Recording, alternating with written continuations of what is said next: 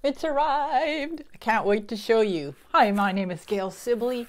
I'm an artist and instructor, and inside this box is my very own box of pastels.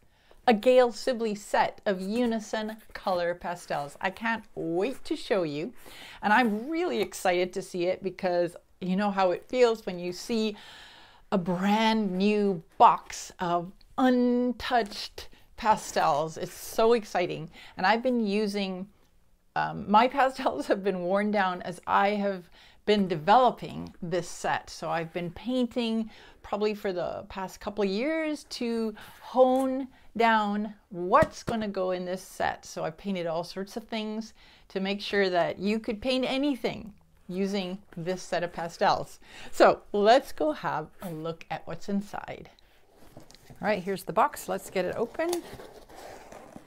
Unfortunately, sadly, we've got peanuts. So I'm just going to get rid of these and then come back.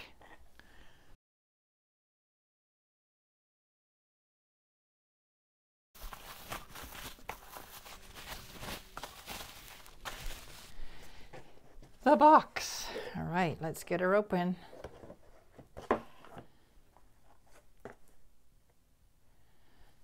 Okay, great little card to ask you to join their list so that you don't miss anything. Like my blog is on there telling a little bit about the background history of this. It tells you a little bit how to care for your pastels. It's kind of cool. Keep them clean, how to store them, break them, all of these good things. That's great. I love that. All right, let's have a look. Ah, yes. And there they are. This is like 2 years plus work to decide on these colors. And you know, I feel like maybe there could have been others, maybe I should, you know, whatever, but then there comes a time when you just need to stop and make that commitment. And I'm really happy with this set of pastels. Now the thing, I'll just tell you a little bit about this. I really wanted this set to be able to paint everything and anything, which is why it took me so long to, I painted many things using most of the colors in this set. Some were added a little bit later along the line, but I had a sort of core. What I wanted though too was I wanted to have colors that had values, like a darker, a middle, and a light value. And I also wanted some cools and warms. So for instance, in the greens, I wanted a sort of set of cooler greens and a set of warmer greens. So 3 cooler and 4 warmer. Same with the blues. I wanted, of course, the cooler blues and the more warmer, greener blues. Blues going towards violet more, and these ones going more towards green. And then there's the purples, of course, cooler. And then if you go to the reds, so there would be also warm reds and cooler reds. Or this could be your warm violet and cool violet. Also wanted some oranges because I love warm colors, bright colors, as you can tell from this set. And some yellows, a little bit cooler yellow, warmer yellow. And again, looking at value. So you'll see a sort of a dark middle in each category of color. There'll be a darker one to a lighter one. So darker red violet through to the lighter one, darker red through to the light, dark to light, dark to light, dark to light, dark to light, dark to light, dark to light. So there's one in the middle and that one that's lighter. I also have got a black, they call it the gray 36. I like mixing dark colors, using this maybe as a base and then adding a color over it to give it color, but also to give it the darkness. And then this is my lightest light.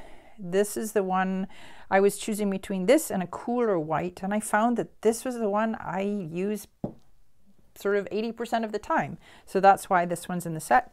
And then there's a sort of muted greenish gray color.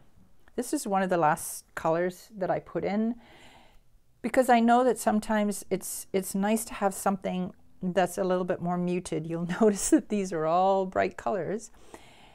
And the way I work is that I use these colors to mix. I layer them complementary colors gray each other. So I use that system a lot, which is why I like using bright colors that I can then mute down by layering. But I did add this one in. Also, it's, you know, dark, middle, light in a sort of muted black and white. So you can also do a sketch, say, in a black and white and a middle value. It's also got, I liked it because it's got a little bit of greenish. It's the BGE. So it also has a sort of greenish quality, and I think that's useful in landscapes.